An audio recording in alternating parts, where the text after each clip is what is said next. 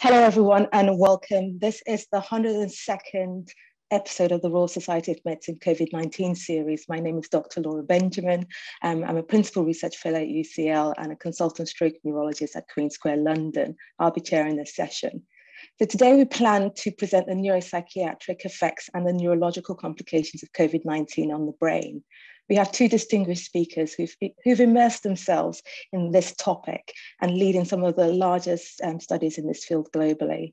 Firstly, Dr. Benedict Michael, who's a reader and an MRC scientist at University of Liverpool and an honorary consultant neurologist at the Walton Centre. And Dr. Tim Nicholson is a consultant consultant psychiatrist and a clinical lecturer at the Institute of Psychiatry, Psychology and Neuroscience at King's College. They'll both speak for 15 minutes and a 5-minute Q&A after each talk. So let's begin. Over to you, Dr. Michael. Great. Thanks, Dr. Benjamin. That's great. Well, good afternoon, everyone. It's great to virtually be with you to present some of the work that we've been doing in this field. And I'm going to be talking about the neurological aspects and Dr. Nicholson about the more neuropsychiatric aspects. I always begin with this slide, as I have been doing since March 2020. This is Konstantin von Economo, who did foundational work about the effects on the brain during the Spanish flu pandemic back in the early 1900s. And I bring it up because I think, like his work, much of our work has raised more questions than it's answered, but I hope it will be of interest to this broad audience.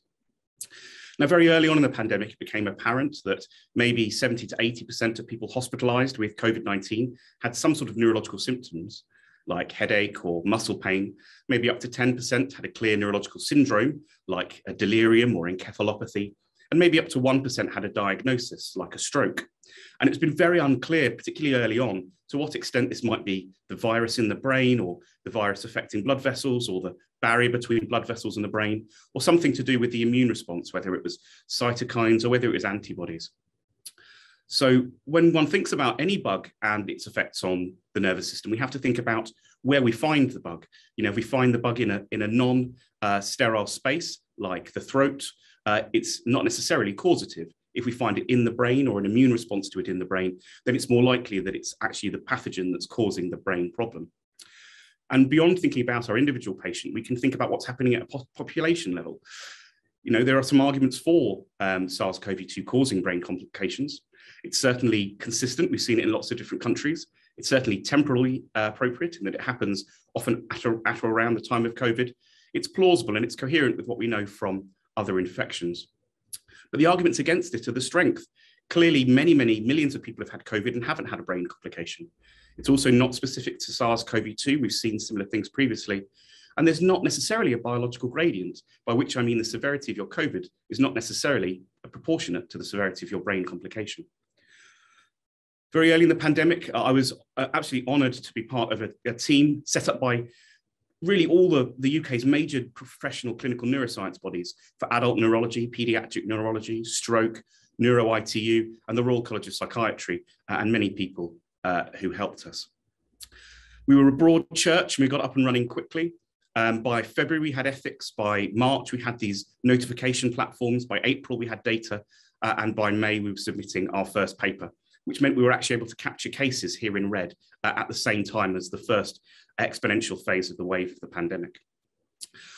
We published these findings in the Lancet Psychiatry on the first 153 patients, and it gave us a broad understanding of what was going on, and these results have been replicated subsequently. So about half to 2/3 of patients with a brain complication had had a stroke. Maybe about a third had altered mental status. And this was really striking to us because this hadn't been recognized quite so much before. And what stood out was that whilst strokes were happening here in blue at all ages, they had a predominance in the older population, whereas neuropsychiatric manifestations, which Tim will talk about, were often happening in younger people. And in our first cohort, about a quarter were in their 20s, 30s, and 40s.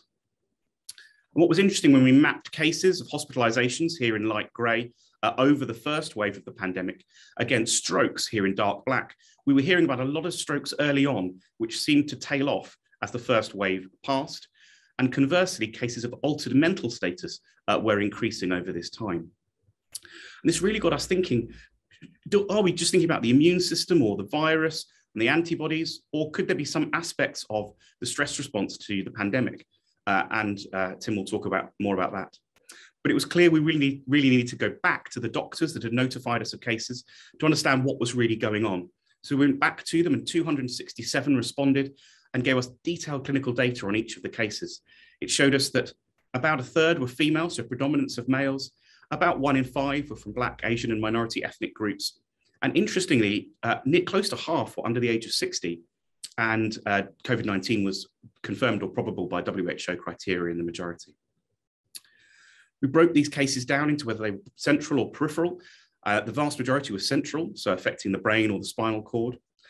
And of those, again, the majority were cerebrovascular. But because we had detailed data, we were now able to break down these altered mental status cases into those that were inflammatory, those that were delirium, and those that were primary psychiatric disorders. When we think about the cerebrovascular cases, the majority were ischemic, so clots, but we also saw hemorrhages and thrombosis in veins, and some of them were multifocal areas, which is unusual for a typical stroke. And when we think about the central cases, clearly some had inflammation in the spinal fluid or on the brain scan, and often with encephalitis. But there were these primary psychiatric disorders, some of which were new psychiatric disorders. And because we had detailed data, we could compare the onset of COVID to the onset of their brain complication. And here we see in days that the cerebrovascular cases, the strokes, tended to have their stroke at or around the time of COVID symptoms. And conversely, the central inflammatory, psychiatric and peripheral cases were statistically significantly later, with an average time of onset of about 2 weeks after their COVID symptoms began. And crucially, beyond this, about a quarter had their brain complication after their respiratory symptoms had improved, and actually a quarter had neurology that predated any respiratory symptoms. And it was these findings that would go on to inform the World Health Organization checklist. And this importance of psychiatric manifestations and mental health went on to inform the Academy of Medical Sciences Progress and Priorities report for mental health research in COVID-19. But I'd like to draw your attention really just to 2 groups, because there's so much to cover: the cerebrovascular cases and these cases of severe encephalopathy, so severe brain dysfunction. Now, these cases of encephalopathy wouldn't meet the delirium criteria that came out late 2019, because they had a very severely reduced level of arousal. Some of them, that was because they'd had a cardiac or a kidney complication, including cardiac arrests. But there was this group who'd had seizures, either adults who had a pre-existing neurological condition who developed a seizure in the context of COVID, or this really interesting and troubling group, really, who had seizures and often prolonged seizures, status epilepticus, who were younger and had no premorbid conditions. They were otherwise previously well. And we didn't have MRI scans in our patients, but Jen Frontera's group in New York and Alessandro Padovani's group in Italy did get MRI scans on lots of their patients.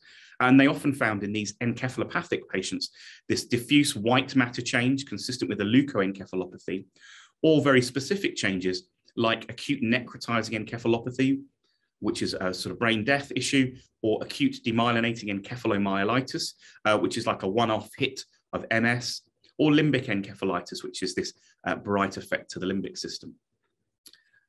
Within the stroke patients, we see lots of changes, often these large areas of infarct, and sometimes with actual break off and inflammation of the blood vessels and cells, here shown in this picture by the arrows. And when we compared our group of people who were under 60, which made up 27%, to those that were over 60, they were less likely to have comorbidities, and twice more likely to have multi-vessel disease, and over twice more likely to have a clot somewhere else as well as in the brain. So that's a clot in the heart or a clot in the kidney or elsewhere.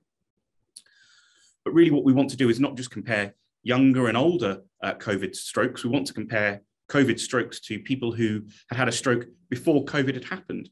So we compared our cases to the national stroke audit cases from 2019.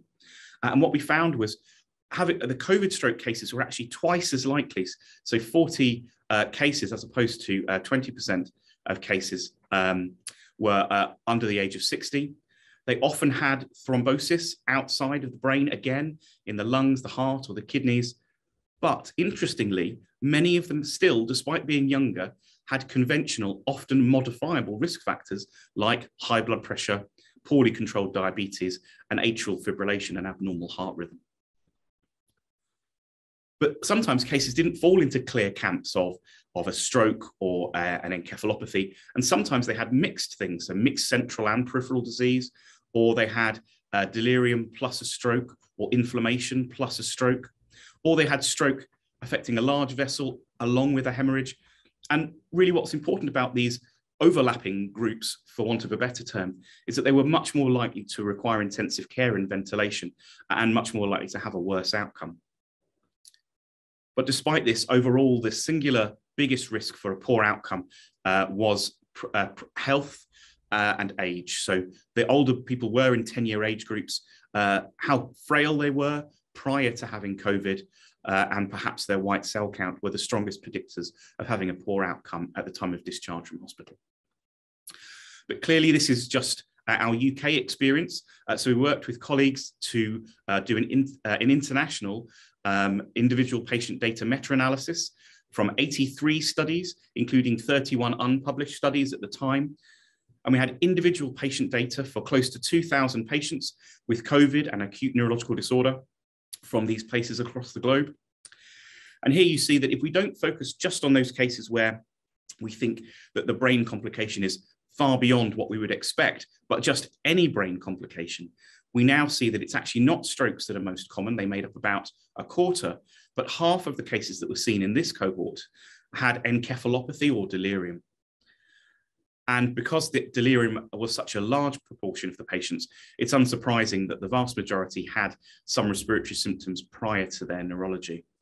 And about a third of them developing their neurological condition, typically delirium, after they've been admitted to hospital. Now, with encephalopathy being such an important problem, it behoved us to get together and think about how people should best manage these patients. And I'm delighted to be co-director of the Global COVID Neuro Research Coalition, along with Andrea Winkler from Germany. And we pulled together an international consortium of experts in various fields. And it was very clear to us that sometimes the brain dysfunction was primarily due to a systemic pathophysiology, like low blood oxygen, or electrolyte disturbance or organ dysfunction. But yet there was this separate group that we had been focusing on in the UK, where they'd had these inflammatory or blood vessel disorders occurring, despite the fact they often had quite mild systemic disease. And then beyond this, we went on to produce clinical consensus guidance for the management of encephalopathy with our partners from the WHO. And really this, in simple terms, it breaks down all the things doctors should look for outside of the brain to explain encephalopathy or brain dysfunction. But if those things are not present, it advises doctors to look closely for what conditions might be affecting the brain directly that aren't manifestations of a systemic process, but rather a primary brain disorder, and how one can go about treating those in the acute phase. But of course, the keen-eyed of you will have seen that we had a pediatric group in our cohort. And indeed, when I helped lead the national surveillance study back during the H1N1 pandemic, the vast majority of the 25 cases we recruited were children. So indeed, we focused with our colleagues in pediatrics on those patients. And of the many hundreds we've had in the UK in adults, there were only 52 children, but about half of them were brain complications directly, and about half of them were this pediatric multi-system inflammatory syndrome temporally associated to COVID. So these are systemically unwell children who have a brain complication, and these are children who had a brain complication even though they weren't that systemically perturbed. These are the sorts of conditions they had: ADEM and PRES and strokes. And of the direct brain problems, they were primarily inflammatory things, so optic neuritis, transverse myelitis, inflammation of the spinal cord, and inflammation of the limbic system, as I mentioned before. I talked about timing before, and the timing in the children was particularly interesting because those that had a primary brain problem were much more likely to be PCR positive, so have active infection at the time of their brain complication. Oh, apologies. Whereas those children that had a multi-system disorder were less likely to be PCR positive and more likely to be antibody positive, suggesting that their brain complication is happening later, suggesting the pathophysiology might be different. And these might be para-infectious at the time of infection, and these might be post-infectious. And what was crucial was when we looked at the hospitalization numbers. As I said, about 1% of adults with a brain complication who are hospitalized, and nearly 4 times more likely for children. So maybe this is an underrepresented area we need to start looking at. And I hope I've convinced you that severe acute neurological complications are a real problem in hospitalized patients who've had COVID, often who are previously healthy, that the mechanisms are unresolved and the clinical biomarkers are undefined. And really, we must get at these underlying mechanisms if we're going to direct clinical management, because these people could have a lifelong brain disorder, and we don't want that disability. And that's why I'm delighted to be co-principal investigator with Jerome Breen on a £2.3 million study funded by the UKRI, investigating the clinical characteristics, but crucially the underlying disease mechanisms of these complications, determining who's at risk and what the medium-term sequelae are. We're looking at biomarkers, we're looking at the pathogenesis, we're looking at the role of injury markers affecting the brain, and we're also comparing what's happening to these severely affected hospital patients who we need to focus on because we've got detailed clinical data and samples from the time of their brain injury, and then comparing them to milder cases who weren't hospitalized, but were nevertheless suffering symptoms in the community. And it's our hypothesis that if we combine markers of CNS inflammation, injury, and genetic risk, we can identify mechanisms of these acute complications occurring at the time of COVID and their longer-term sequelae, providing targets for therapy. We've developed a series of research tools which are freely available, including YouTube videos and a clinical examination which can be performed by not just non-neurologists, but by non-clinicians, and case definitions working with the World Federation of Neurology and the WHO to validate this in countries around the globe. We've an open access publication which has harmonized brain imaging across sites and across scanners, so, which is open access so that other sites and other countries can harmonize their imaging with ours, so we can pool our data sets and work together globally. We're looking obviously in humans is all I've talked about, but when with just some early data, which I'll whiz through, is that the brain injury markers do seem to be elevated in people whose coma score is depressed. So particularly this neuronal marker, which shows neuronal injury in people with an abnormal coma score at the time of or after COVID. And we've also looked at inflammation markers. I won't bore you with the details, but we're looking at networks of these inflammation proteins and how they interact with brain injury markers and how they interact with each other. And we've also developed models to allow us to look at this so we can achieve infection in the lung, but no active infection in the brain. But despite this, we see a degree of pathology in the lung, and despite there being no virus here, there's no virus in this brain, and no replicating virus, we still see immune activation in this model of the disease. So it's early days, but we're beginning to move forward in our understanding.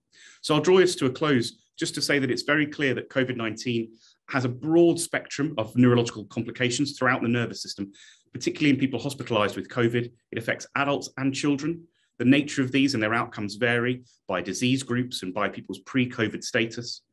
The pathophysiology remains unclear, but the timing of the infection relative to the complication suggests there may be complications during the viremic phase, then a complication during the innate phase, and then a complication during the adaptive immune phase, although there's going to be a degree of overlap, but we're getting closer. We hope that clinical data, biomarkers, and imaging will allow us to stratify patients to either existing or novel therapeutic agents, but there remain many unanswered questions. But we hope with reverse translational modeling and also working together as we have done across the neurological and neuroscience specialties and working together as we have done with our partners around the globe, we will finally be able to answer them. If you'd like to hear more, please do join us for a free Global Brain Health Clinical Exchange, which is a platform open to everyone. We usually have attendees from around the world, and it's funded by the World Health Organization, and the next one is on the 24th of June. I'd like to thank the team in my infection neuroscience lab. I'd like to thank all the people that do the work with me in other countries, everyone that's been recruiting children, everyone that's been recruiting adults, all our partners in the third sector, particularly our colleagues at the Encephalitis Society, and of course, the Coroner Study Group with whom this whole thing began, what feels like a blink of an eye ago, back in March 2020. And of course, thanks to you all for listening and to the RSM. Thank you. Excellent, Ben. As always, impressive. And just the amount of work you've been doing over the last 2.5 years to try and help us understand a bit more. And we've got lots of questions coming through. We might not be able to answer all of them, but Ben will try and type answer some of them if we don't get around to it. So we've got questions on stroke and also venous thrombosis. So in the sense of venous thrombosis, what other risk factors and does genetic factors play a role? So I think we have a clearer handle on this when it comes to the very rare risk of venous thrombosis in context of the vaccine, actually. So we've seen not the RNA vaccines, but some of the adenoviral vector vaccines can be sometimes, rarely, fortunately, associated with a clot in the vein in particularly younger women. And that's in association with the development of this antibody to a protein on platelets, an antibody against P4. We're not yet there in terms of what's happening in humans, because unfortunately the post-mortem data is complicated by the fact that, of course, these patients have tragically died. So the way their brain looks is not just due to the virus, but it's also due to lack of oxygen, due to mechanical ventilation, and then, of course, tragically due to the consequences of dying. But there's some early suggestion that the virus can infect endothelial cells of blood vessels, and that might precipitate a coagulation cascade, and that this is more common in people, perhaps if they have high blood pressure, uncontrolled diabetes, and other conventional risk factors for strokes. Great, thank you. And I guess also the important thing is the risk is higher in people with COVID without vaccine. Absolutely, yes. It's much more common in that sense. Yeah. And there's a question about cardioembolic and atrial fibrillation. Is that the mechanism for stroke in COVID-19? It has been in a minority, but in the vast majority actually haven't been in atrial fibrillation at the time of their stroke. The vast majority have just had a spontaneous stroke. And, of course, one does think it's going to be something affecting the endothelium and the coagulation cascade driven by inflammation and the virus in the endothelium, because we do get these unusual patterns, multifocal infarcts, the combination of multifocal infarcts and hemorrhage, and also some who have clear angiographic evidence of vasculitis. Yeah, but we don't think vasculitis is that common, though, do we? We think it's a rare thing in the conventional sense of vasculitis, where you see it on angiography, but low levels of inflammation of blood vessels is still under investigation. Yeah. Okay, great. And then risk factors, vitamin D, medication. Are we seeing any links with that with neurological complications? We asked about medications. Unfortunately, it's one of those things on a case record form that's poorly completed. So we weren't able to determine that in our data set. And I haven't seen anything in the literature. I don't know if you have, Laura. I haven't seen anything on vitamin D or no. Well, certainly not compelling enough.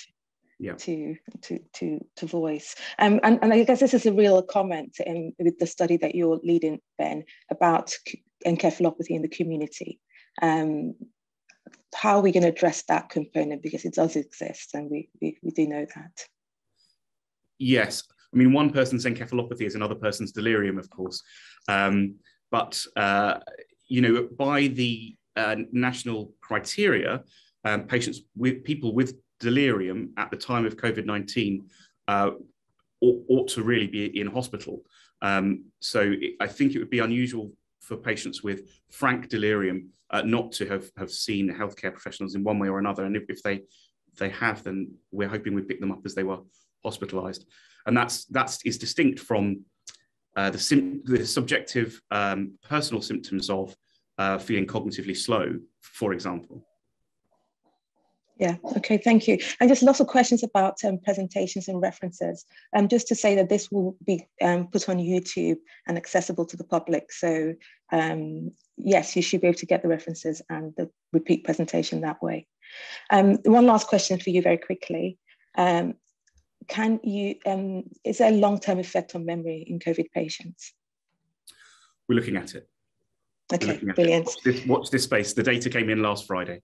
So, and everything that we produce, we make publicly available and open access wherever we can, and not behind paywalls. And also, we will always tweet out our most recent research. So, just follow us if you'd like to know the latest. Excellent. Thank you so much, Ben. And I will pass on to your double act, Dr. Timothy Nicholson. Thank you. So it's a pleasure to be here. Sorry about the sirens. I'm presenting from clinic today. So I'll just start sharing my screen. Thank you so much for inviting me to talk today about brain effects, and it's been a massive pleasure working with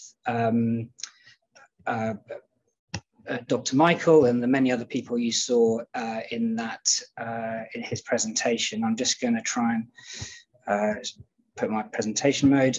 Lovely, here we go. So I've got a huge amount to cover today, so I'll be rattling through stuff. I think it'd be hopefully more helpful to cover a lot of ground in small detail rather than focus on too many specific things. But I'll give a bit about the background of neuropsychiatry and other pandemics. I think it's informative.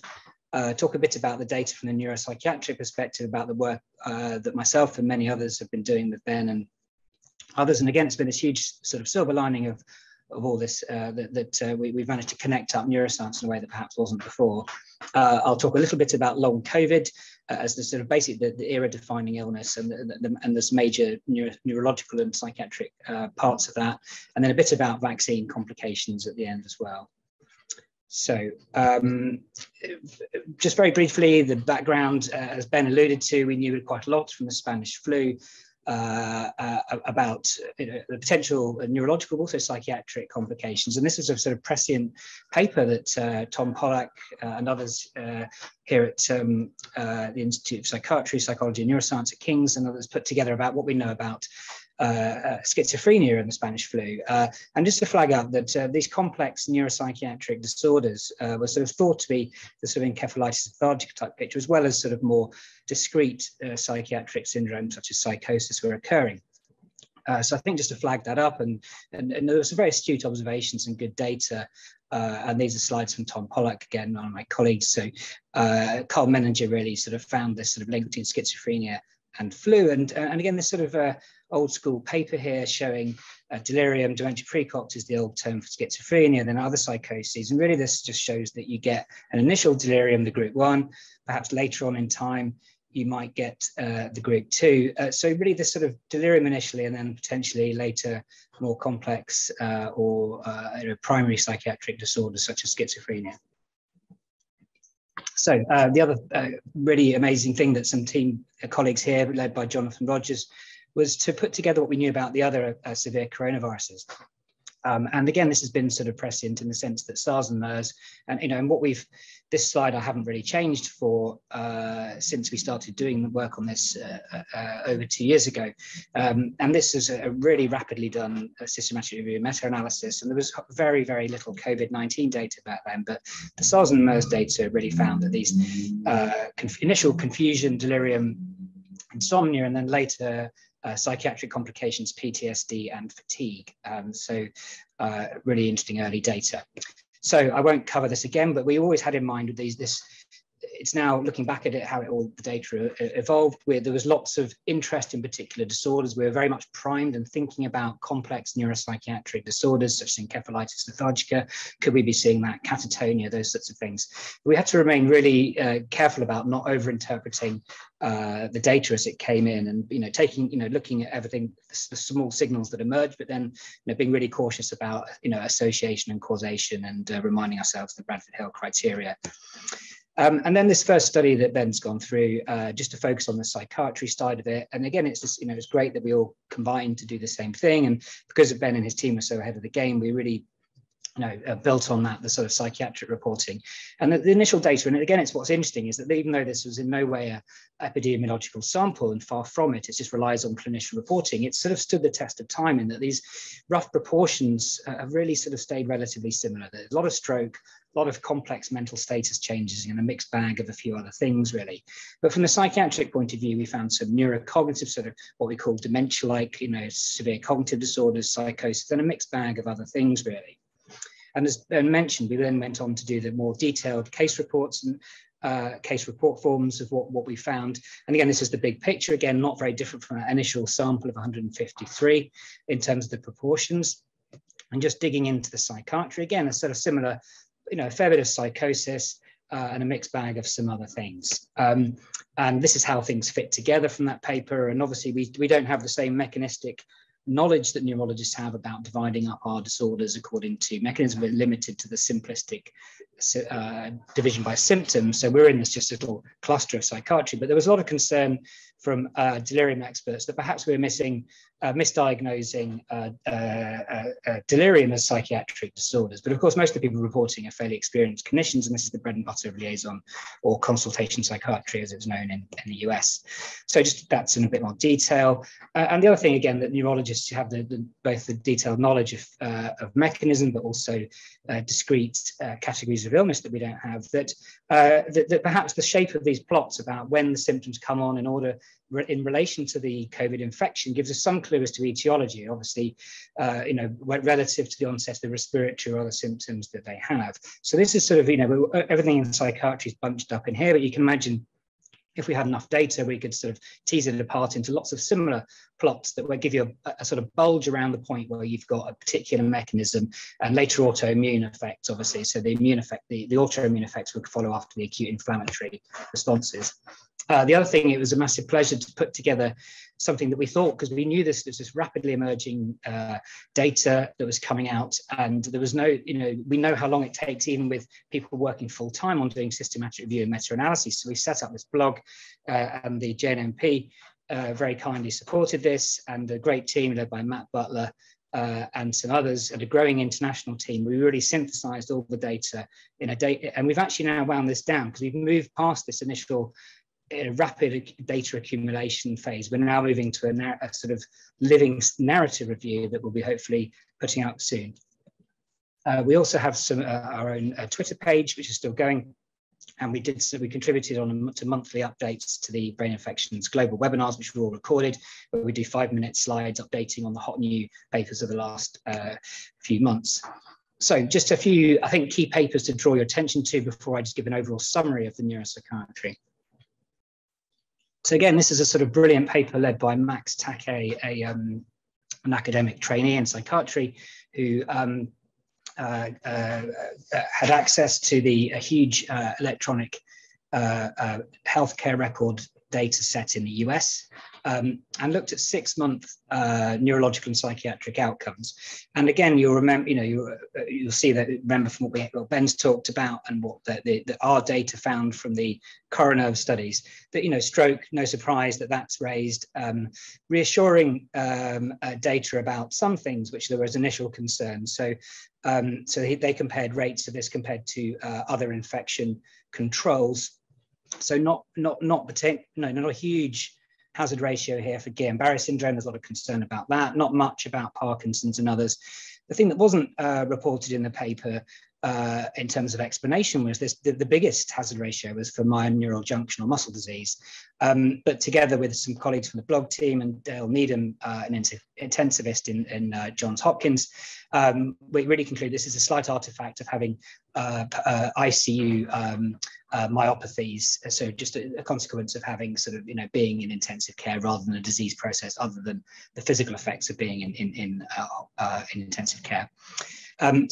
Just whizzing back to this other slide, but I think the other thing to draw out is this risk dementia here. So this is a reasonably significant hazard ratio, and I think this is something to keep an eye on, because we know that delirium occurs as a key feature of COVID initially, and we know that delirium is a risk factor. So for dementia, whether it accelerates or is just a harbinger, or as in, if you're in the pre-dementia state, then you're susceptible to delirium. But I think there's a lot of evidence for both of those things. So I think we have to keep a close eye on whether there might be, we might be seeing, and then obviously this is what the epidemiologists and experts in dementia will be trying to unravel.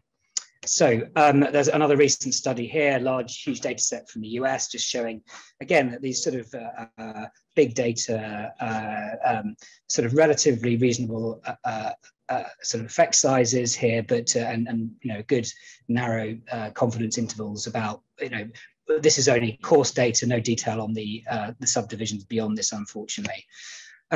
So the other thing we did as a group was did a meta-analysis of all the neurological and psychiatric effects of COVID as of autumn 2020. And obviously, those it's a big undertaking, and it was led by Jonathan Rogers, Cam Watson, and Ali Rooney here.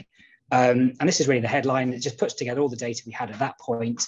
Everyone, you know, these big meta-analyses take the steam out of you. It's huge efforts, but we really need to, you know, take this to the next level with international collaborations or getting people to enter data as they publish it, so we can accumulate and synthesize data better. But this is the data as it was, and no major surprises about the prevalence of these various symptoms.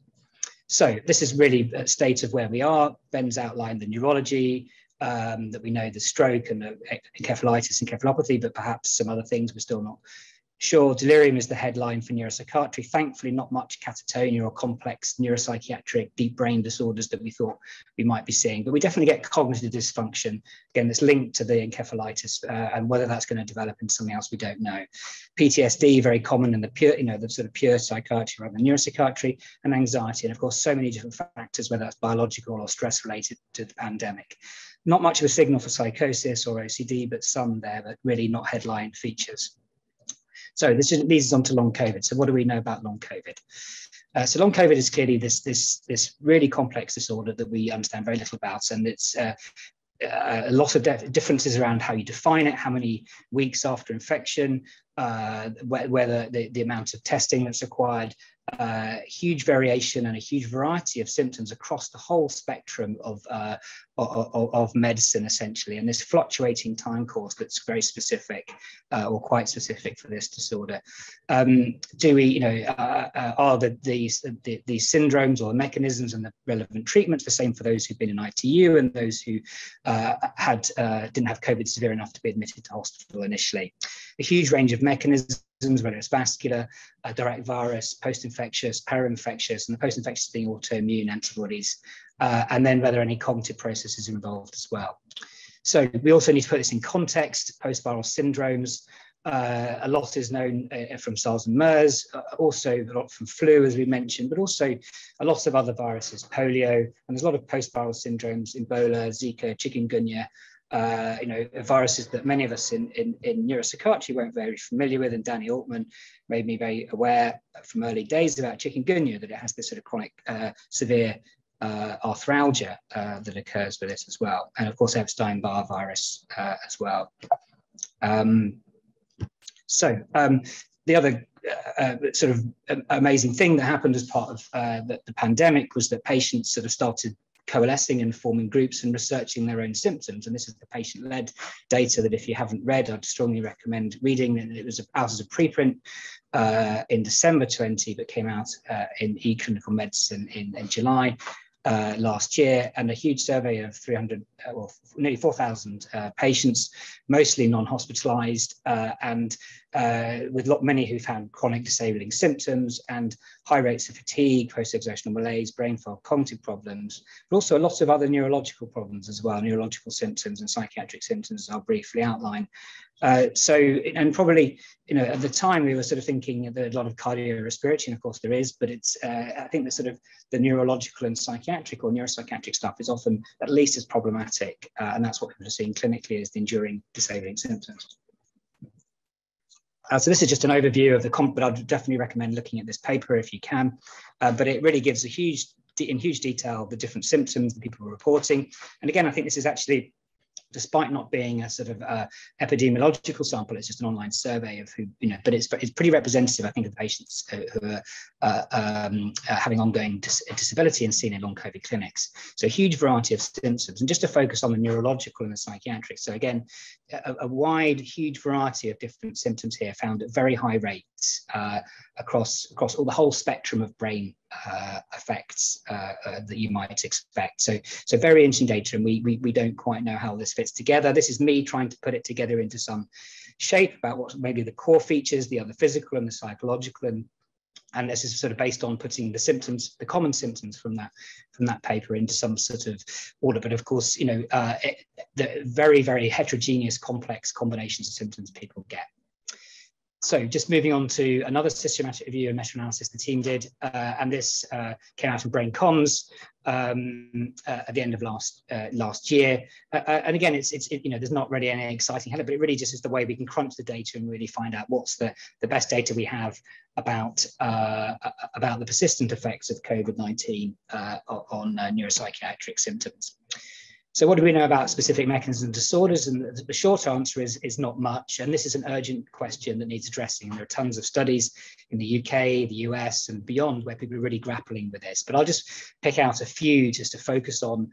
And this is probably the one that most of you who followed this will have noticed. And this was the large UK biobank imaging study with sequential imaging. That's a study that was already up. And a lot of the great data that's come out is from studies where people have taken existing studies and then just found that people get COVID during it. And then you've got this sort of interesting data that comes out, but really found some sort of potentially some structural imaging changes that occur, and particularly linked with anosmia, so the smell and taste deficit that people are so common.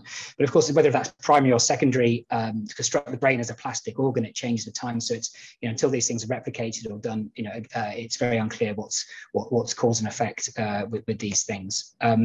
Just to focus a bit on neuropathy. So this is some very interesting small studies that, again, these need to be replicated more, but really I won't have time to go through these in detail. I'm doing a whistle-stop tour of everything today. And Laura, do tell me when I've got 1 or 2 minutes left, because I'll start rattling through things. But these are the small fiber neuropathy papers to date, and this is being recorded so people can go back and pause these and look at them in more detail if they want to. But really, some evidence that the standard large fiber stuff that's done on routine testing. So, but small fiber neuropathy, there is some evidence for, and there's now a couple of papers on that. And this is some more detail from another one of the NIH studies, really just showing. Again, small numbers, just 23 patients. But again, we need to sort of just try and get these replicated in large samples and see in what proportion of patients this might be relevant and how this might guide treatment of this very chronic disabling condition. Another quick thing to focus on, I was very lucky to go and visit the Aarhus in Denmark group, doing a lot of really interesting researching on COVID, and Professor Hattis Tankizi is a neurophysiologist in Aarhus, and she's got some interesting data that she's given me some permission to share with you briefly, so I'll rattle through it. But this is a paper that's already published, really just showing some myopathic changes in those with long-term fatigue after COVID-19. So some quite distinct changes in a proportion. So of course, again, this needs to be replicated when you see whether these were typical or representative patients, and how this generalizes across different sites and settings and clinical populations. But they've also found some muscle stuff. And this is the stuff that's in press in the European Journal of Neurology. It'll be out very soon. Again, they very kindly given permission. So this is Jane Agagard as the first author on this. So really, again, I'll rattle through this. Really some muscle, quite a bit larger study now, really looking and also comparing muscle symptoms with fatigue, and some differences on EMG in these patients, and single fiber EMGs as well. And then really some correlation between fatigue scores and these EMG scores as well. So perhaps this is linked. And this is something along with the muscle biopsy data where they found some abnormalities. And this is the summary from the paper, which will be out soon, but I already skipped their conclusions, which is that there's no large fiber neuropathy, but myopathy might be an important cause, and it might be sort of linked in with the fatigue side of things. Quite why this is occurring, what the mechanism is, and what we can do about it is hard to know. So just finally, I'll just do a very few minutes, if that's okay, Laura, on vaccine complications. So what we know is there's a spectrum of vaccine complications. Thankfully, the vaccine, it's one of the miracles of the pandemic is that the science community and the political community really pulled together to rapidly produce effective vaccines, which are not only effective, but the side effects are incredibly low. But given the scale of millions or billions of people having these vaccines, thankfully these rates are very low, but they are there. And obviously the two headlines for people, if you haven't followed this, so that the strokes can occur, especially with venous thrombosis with the AstraZeneca vaccine, and you look out for low platelets, high D-dimer, and these specific antibodies that seem to be mediating this, perhaps anti-platelet factor 4 antibodies. Irina Tamborska, one of Ben's team who works on the blog team as well, has really sort of led the way with looking at Guillain-Barré syndrome. There were some concerns this was quite common, but it seems to be a rare adverse event also with the AstraZeneca vaccine. There are some other things that were potentially being considered, but haven't really turned out to be much of a signal there at the moment. So the other thing to flag up is this quite interesting paper, and this pulled together basically all the data from all the vaccine trials and really looked at the rates of complications in the placebo and the vaccine, active vaccine arms.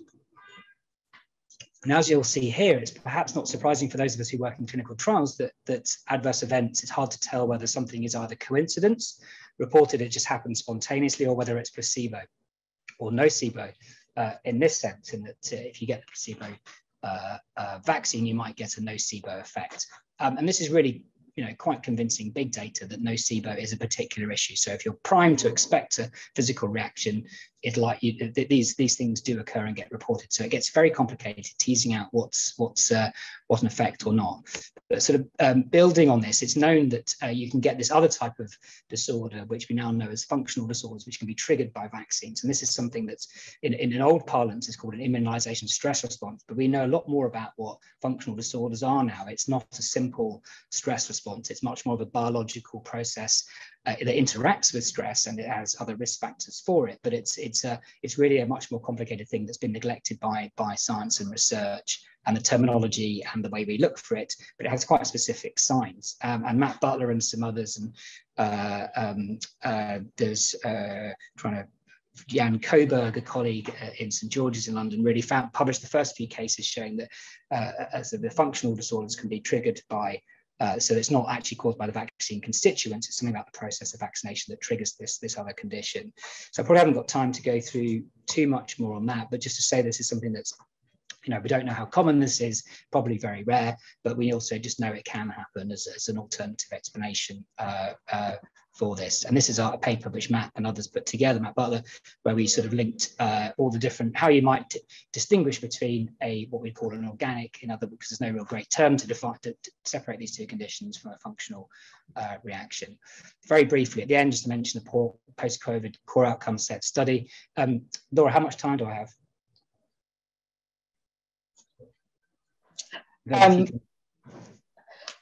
Or am I over? Can you hear me? Yes. Yeah, none. None. I'll stop there. The only thing I'll quickly do is, please, if you're a long COVID patient or a professional, please take part in our study. We're looking for people's views on how we should measure long COVID. So apologies for running over, sorry, and thanks to the millions of people who've taken part in all these studies and helped out. Thank you. Sorry for overrunning. No problem. Thank you. What a comprehensive overview. We've got a lot of questions that have come through. I don't think we're going to get through most of them. And hopefully your comprehensive presentation will answer a lot of the questions that have been posed. Just a quick signal, questions about studies for community people who obviously have mental health problems following COVID and that vaccine as well, and also for children. Are there studies out there and for direction with patients? Yes, there are. I mean, the sort of psychiatric disorders, how they interact, because there's, once you've got something that's can be caused by the pandemic stress, obviously that suddenly you get a whole other mechanism coming in, causing symptoms, and like all disorders, there's an interaction with your vulnerability and the environment. So I think that's been relatively neglected. There's been some good epidemiological studies about that, but essentially the treatment remains sort of the same, but the major issue is actually getting resources, because as people will know, mental health services have been overwhelmed by the demand, and already, on the back of 10, 15 years of austerity and underfunding, for psychiatric disorders. So I think that's the problem. Children is a massive problem. Ben's doing some great work with the coroner study. There are some other studies, but I think, again, I think it's a neglected thing, and I think there needs to be much more research, both in acute COVID and long COVID, looking at how to diagnose and treat better these very disabling conditions. Great. And just two questions I'm going to try and combine together with regards to risk of COVID and mental health. Does it accentuate people who have an underlying mental health problem? For one example was schizophrenia. And also on the flip side of this, are we seeing this with other infections that do not necessarily affect the brain, like sepsis? Yep. So yeah, I think it does people with a prior history of mental health problems clearly do get, a relapse often. We've now, it's great that we've managed to get psychiatry involved within the COVID CNS study. So we're looking at psychiatric presentations and how whether they can occur de novo, as it were, or whether they're just, triggered by, either the stress or the biological effects of the virus or being ill, having a delirium, how that affects the brain. So yes, we're really trying to look into those. Apologies for the bits. So I think that's critical. Sorry, and the second part was sepsis.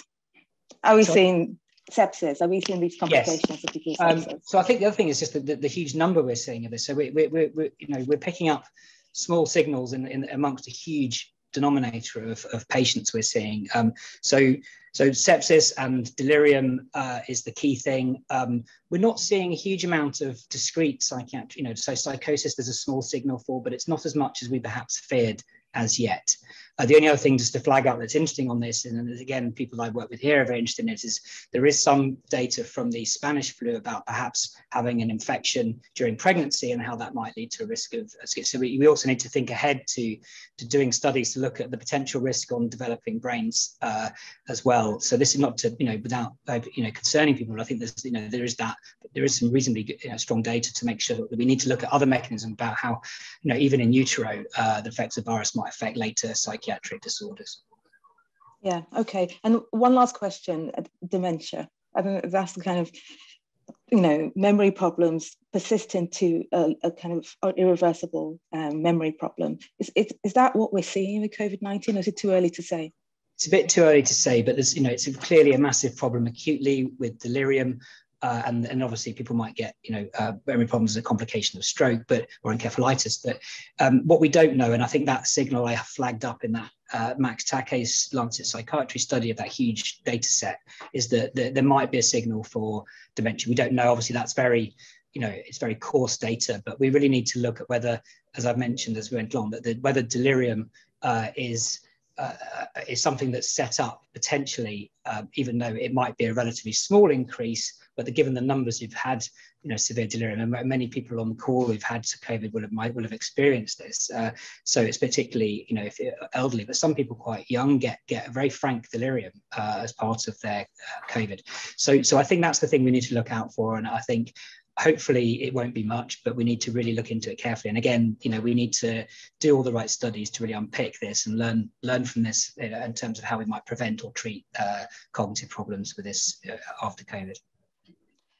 Thank you. And the important thing is the right studies are being done and are going to start coming through soon. So we should be getting some answers and probably more questions. But, thank you, Ben and Tim, for all your hard work in trying to drive this arena and shed some more light, certainly from a UK contingency. We're all very grateful. So I hope you all enjoy the session. I'm going to wrap it up now. I believe that this will be on YouTube in the RSM website, so can be looked at in the future. Thanks to our speakers and for the organisers as well. And just to quickly let you know about upcoming events, Tackling Inequalities Conference on Thursday, the 23rd of June, and Diabetes Conference on Monday, the 11th of July, 2022, this year. All right, thank you all very much. Take care. Bye.